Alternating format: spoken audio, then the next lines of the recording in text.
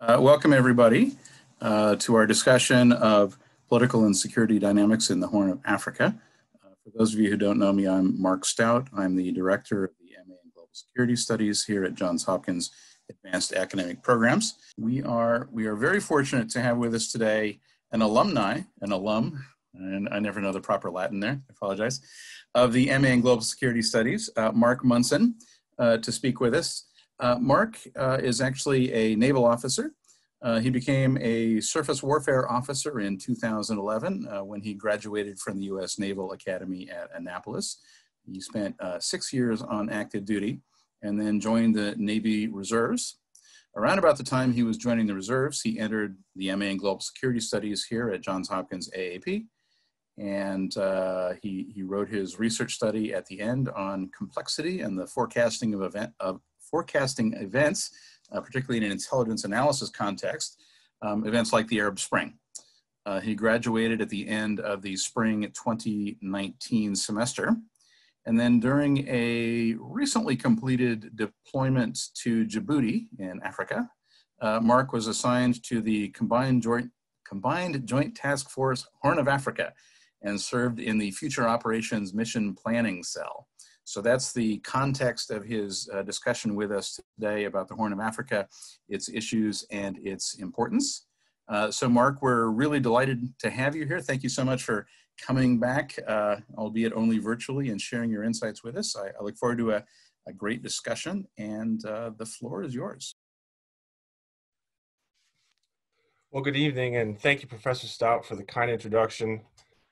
Before I begin, I wish to express my thanks to Tasha for organizing the event, Professor Stout for thinking my initial proposal was a good idea, and to the audience for taking the time out of your day to listen to what I have to say. Before I begin, I'm obliged to give the usual disclaimer. The opinions and assertions expressed herein are those of the presenter, myself, and do not necessarily reflect the official policy or position of the Department of Defense, Department of the Navy, or any other part of the federal government. Here's just a brief itemized list of the agenda I intend to cover. Professional background, Professor Stout covered the gist of it, but 2 points I wanted to point out. I've been to the Horn of Africa twice. My first tour of the USS Mesa Verde, that's the vessel on the top right there, an amphibious transport dock. We did counter-piracy operations in the vicinity of the Gulf of Aden, which is the body of water immediately to the south of the Red Sea and on the western edge of the Indian Ocean. And in this recent deployment, as previously mentioned, I was assigned to the Combined Joint Task Force Horn of Africa in Camp Lemonnier, Djibouti. I was there from November of last year. I just got back in August. The picture on the bottom is a picture from 2012 of Camp Lemonnier. Later on in the presentation, I have a updated picture so you could see the change over the years, how much it's expanded. Just for your information, the orientation of this picture, the cameraman, his back is to the water. And when I show you that new picture, you'll see it's expanded a whole lot into the ocean. So when I talk to people about Africa, I always like to talk about the size. Africa is huge. I like this graphic because it not only visually demonstrates the geographic size of Africa, but also provides numerical area of each country as well. So you have those 2 points of comparison. You can see in the graphic there, United States, China, India, Europe, Japan, all fit very comfortably in Africa. And there's a reason for this. One of the more popular maps of the modern era is the Mercator projection. Many of you have probably seen this. And unfortunately, and in my case included, I was not fully aware of just how large Africa was. So we look at this map and it distorts our view of how large countries really are. Because what happens is, as you move in latitude north or south of the equator, the geography is stretched. And so the result is that countries at higher latitudes look much larger than they really are, like Antarctica or Greenland. Whereas most of Africa is at or near the equator. so the distortion does not inflict it as much as other states. The geography of Africa and lack of infrastructure gives rise to a concept called the tyranny of distance, which means that large geographic distances impose constraints on mobility. The image on the right is, as you probably guessed, Somalia superimposed on the east coast of the United States. The total coastline of Somalia is larger than the total coastline of the east coast. Imagine Somalia cut in half and conducting a counterinsurgency in the bottom half. The bottom half is where most of the current activity is. That's still a lot of area to cover. If you look on that image there, it's basically from the Virginias all the way down to Alabama. And it's important to keep these facts in mind. Trying to impose our will over large geographic areas without proper commitment can be extremely difficult. So why Djibouti? The strategic significance of Djibouti was always about its position in relation to the maritime domain. Even though today it is part of the US-Africa Command, it should be viewed as on the western edge of the Indian Ocean. You can see the image on the bottom right. Most of Djibouti's historic trade routes are operating in the Indian Ocean. And as with most areas of the world, the strategic significance of the Horn of Africa has been sinusoidal, peaking at certain times and plummeting at other times. First gained significance after the construction of the Suez Canal. As you can guess, that brought a bunch of European powers to become interested in the area, primarily France and Britain. And Djibouti was the French Somaliland before it became independent in 1977. And of course, Cold War dynamic kept the area significantly important. And in 1983, the US Central Command was established. There's an image later on that you'll see the pre-2008 AOR, which includes Sudan, Eritrea, Ethiopia, Djibouti, Kenya, and Somalia. And after the Cold War and after the first Gulf War, the primary focus of the Central Command was Iran and Iraq. Obviously, Gulf War, we repulsed Saddam, and then there was a continual northern southern watch, and Iran has been a continual concern of the military for a long time. So it was kind of crowded out a little bit. But then starting after 9/11, the area started to gain more significance in the eyes of the US. The US initially established an expeditionary base to support the global war on terror efforts. But in recent days, as more and more people have realized that history has not ended and that there has always been great power competition, that that area is growing more and more crowded and gaining in significance. So this list, the many geopolitical layers of the region, is not meant to be all-inclusive. I'd have to spend days to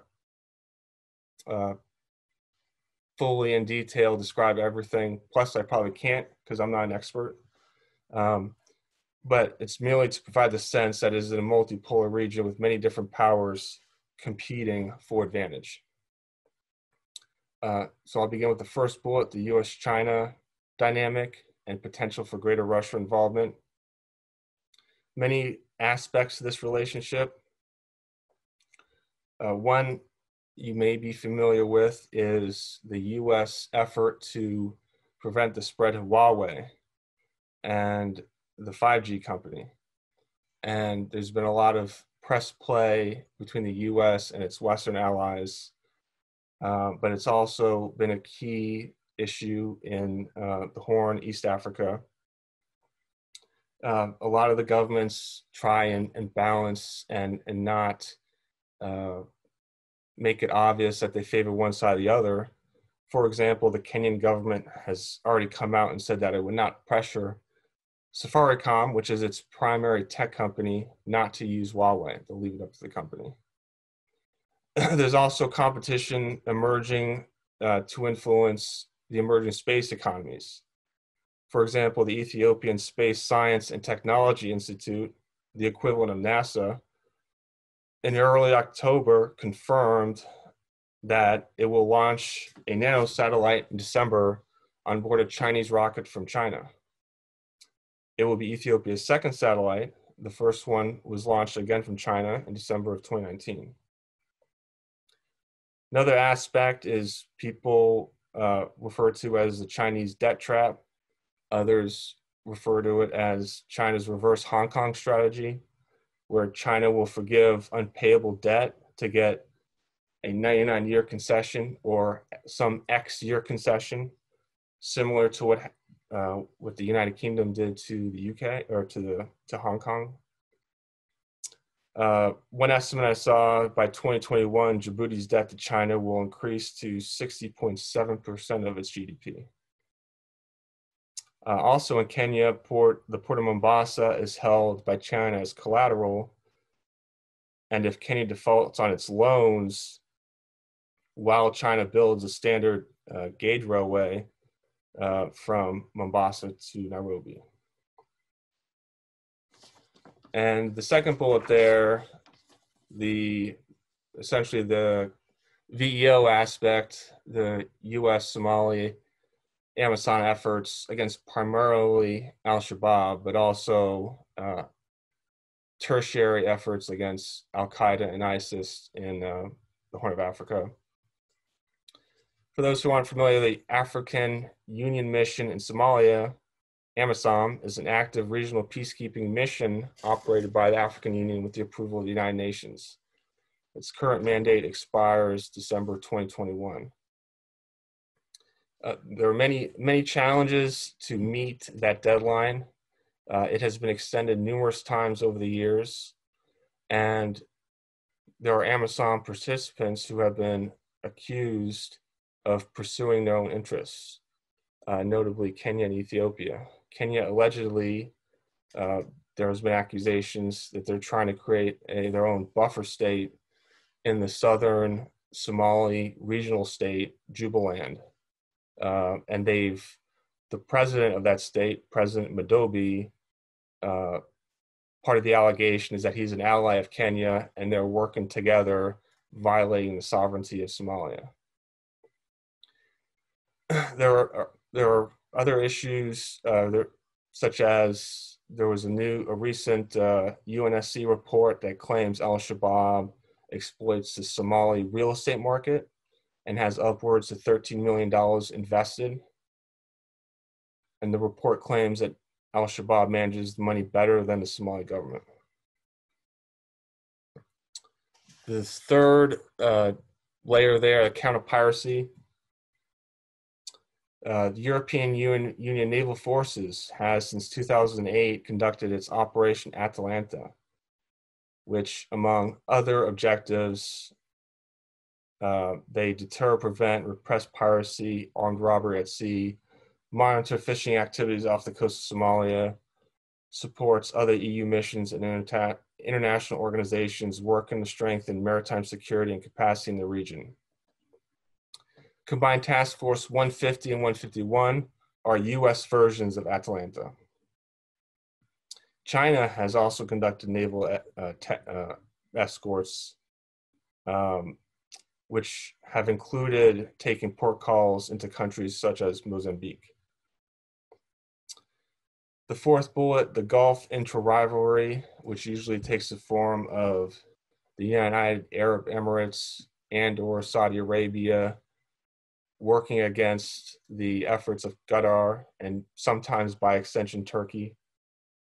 And the Arab split that occurred years ago is unfolding on the continent in multiple ways. The fifth bullet, numerous allies and coalition partners operating on the continent. Aside from the US, The second largest is France, the French forces, Djibouti. And the presence of French forces on the Djibouti territory is framed by the Defense Cooperation Treaty signed December 2011 between Djibouti and France. And the French forces staged in Djibouti constitute the largest contingent of French present forces in Africa and one of the 2 forward operating bases on the continent, with nearly 1,500 soldiers deployed. The 6th bullet has made the headlines a couple times recently, is the Grand Ethiopian Renaissance Dam dispute between primarily Ethiopia and Egypt, but also Sudan and South Sudan are involved too. The Grand Ethiopian Renaissance Dam is built on the Blue Nile, the main tributary that feeds into the Nile River on the Ethiopian side. There's a lot of history to this conflict. Basically, Egypt wants to retain what it calls its historic right to the Nile River based on decades-old treaties. Ethiopia, now a power itself, wants to harness the river for internal development. And Egypt is afraid of potential water security implications, and then the Sudans are caught in between both powers. In my opinion, just because they are upstream and they are more powerful than they were in the past, Ethiopia has the advantage. The gird is already built and water is being filled in the reservoir. Egypt has even threatened to attack the dam, but so far it has only been rhetoric. China has generally supported Ethiopia, and the US has supported Egypt. That bottom bullet there, I have a slide dedicated to it because I think it's the most interesting and potentially the one item in the future that could prove to be most significant. Basically, since early to the middle of the year, Somaliland, which is a federal member of the state, Somalia claims it's part of Somalia, but Somaliland claims it's an independent state. And recently, Somaliland and Taiwan established diplomatic relations, and they opened representative offices in each respective country. Naturally, China and Somalia do not like this. China reiterated its support for Somalia's territorial integrity, and Somalia, the president of Somalia, reiterated support for the One China policy. And as this has progressed, the sides are slowly solidifying. So Somalia and Taiwan, their relations are growing tighter and tighter. And you can see the kind of a similar track with China and Somalia. This current development is really significant for both countries, but specifically Taiwan. And just to convey the significance, I found a quote that I really like. It's from Robert Gates' recent book, Exercise of Power. The Chinese do impose their own conditions on potential recipients. According to aid data, countries that consistently vote with China in the UN General Assembly are more likely to get higher levels of aid and investment. China also insists that recipients of its investment recognize the One China policy and cut all ties with Taiwan. In 2008, the Chinese induced Costa Rica to take such an action by tying it to the purchase of 300 million in Costa Rica bonds. Within 5 years of China's earliest investments in Africa, the number of African governments recognizing Taiwan fell from 13, roughly half of all states to recognize Taipei globally, to 4. So that's fell from 13 to 4. And so this new relationship is a big win for Taiwan. Okay, moving on from the politics, I'm going to go into some organizational discussion of the U.S. military on the continent. So as previously mentioned, 2008, AFRICOM was carved out of the European Command and Central Command. You can see that on the left. And in the most recent COCOM border delineation on the right, Africa minus Egypt, Egypt remained with Central Command. And these are just the various entities of AFRICOM. The HQ AFRICOM, obviously on top, headed by a 4-star General Townsend, U.S. Army General. And in the various service components, U.S. Naval Forces Europe and Africa, that admiral is actually dual-hatted, so he is in command of Naval Forces Europe and Africa. U.S. Air Forces Africa, U.S. Army Africa, U.S. Marine Corps Forces Africa, and then Special Operations Command Africa. And then the command I was assigned to, the Combined Joint Task Force Horn of Africa, and they all report directly up to AFRICOM HQ. So here's a Google Maps snapshot of Djibouti City with what's called the Djibouti Base Cluster, which is composed of Camp Lemonnier, Chabelley Airfield, and the Port of Djibouti. I've also highlighted the Chinese Naval Logistics Base on the northwestern edge just for your situational awareness.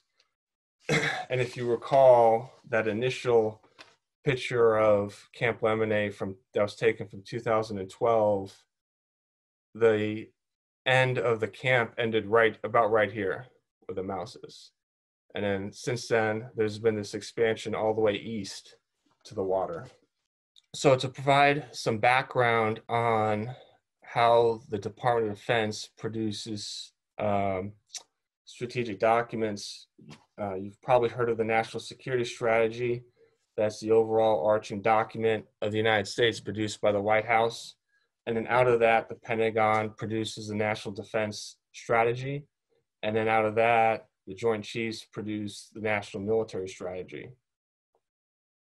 And then each combatant command is tasked to produce a campaign plan, and that essentially delineates how they're going to fulfill those objectives outlined in those strategic documents. And then each subordinate command component, they produce a campaign support plan, which is nested under the combatant command campaign plan. And so what this slide is obviously an unclassified version of CJTF HOA's campaign support plan. And so there's 4 key pillars called lines of effort: crisis response. Just for example, around March of 2019, there was a big humanitarian disaster in Mozambique. I can't remember if it was like a tsunami, an earthquake or something, but there was a big need, and CJTF HOA played a big role in providing relief services to those citizens in need.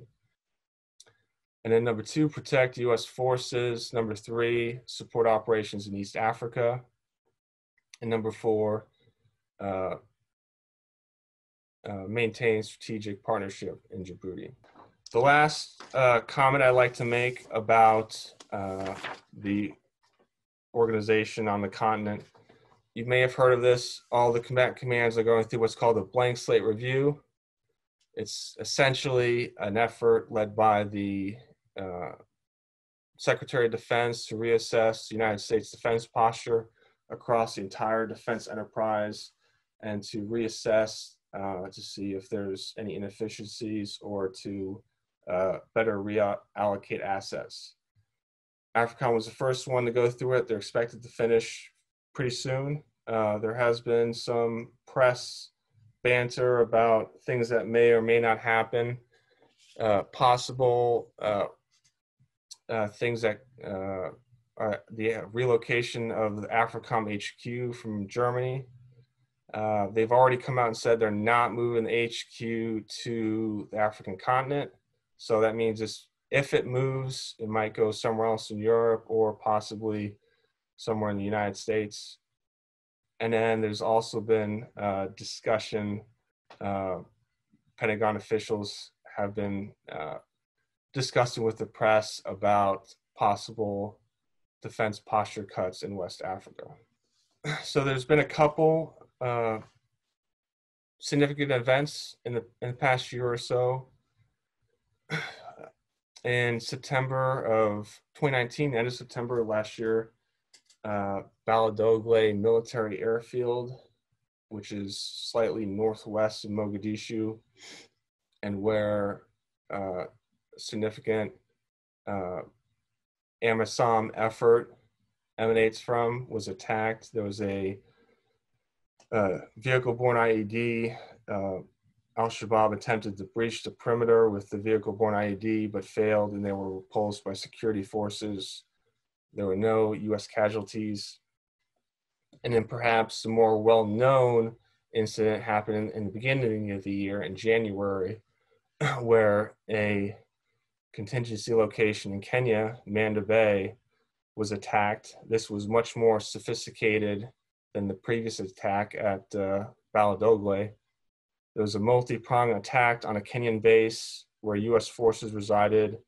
Aircraft were destroyed, soldiers were injured, and even one U.S. soldier was killed. And then so about a month after that, there was what's called a bomber task force, which is essentially a B-52 was sent out to fly over Somalia. This picture was taken, the individual who took this picture reportedly was in southern Somalia by the city of Kismayo, and took the picture of the B-52 flying over. It's essentially like, if you've heard of a FONOP, a Freedom of Navigation operation, what's highly publicized in the South China Sea, for the U.S. to flex its muscles and say, this is what we can do to you, basically. And so that's the kind of effect I believe they're trying to get with this bomber task force. One of the things I learned a lot when I was with the task force is how significantly reliant we were on the State Department, because it's not a combat zone like Iraq or Afghanistan.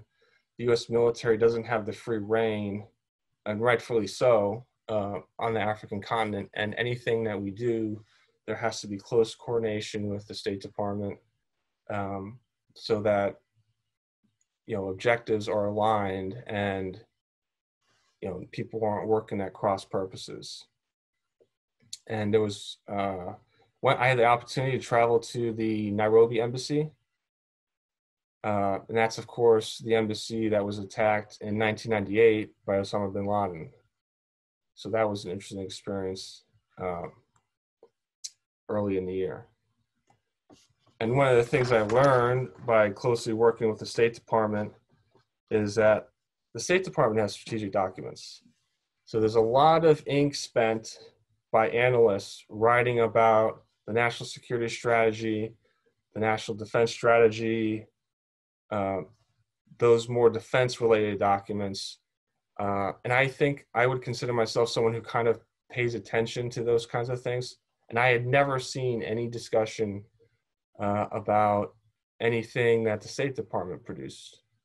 And it wasn't until I got in this command and I started talking with the employees, and they're like, hey, yeah, we got this stuff, read it.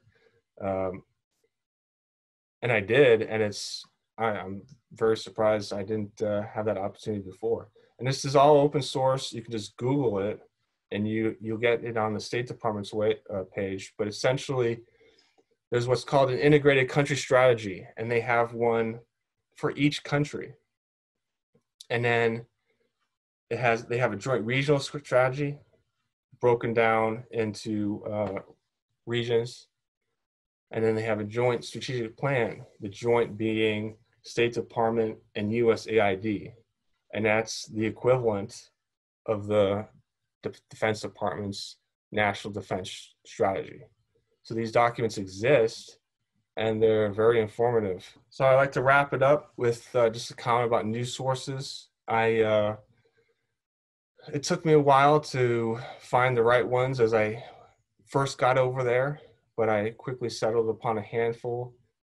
These are the sources I like, and they're all, as far as I know, I think with the exception of the China Africa project, they're all based out of Africa. So they're Africa news sources. I'm not smart, so I only know English. And so they produce most of the stuff is in English. So you don't have to worry about the language barrier. All of these are great. And I still continue to refer to them to stay up on the current events. And I offer that to you. Okay. Well, thank you so much, Mark Munson, for this. This has been fascinating. I know I speak for myself, and I'm sure I speak for everyone else who came today as well. As I mentioned, this is not a region I know a lot about, and I feel like I'm a whole lot smarter than I was an hour ago. And this has been really interesting. So thank you so much for doing this. It's always great to see old friends again and see alumni going forth and doing great things. So we really appreciate it, and all the best to you. Thank you all for attending. See you later. Thank you.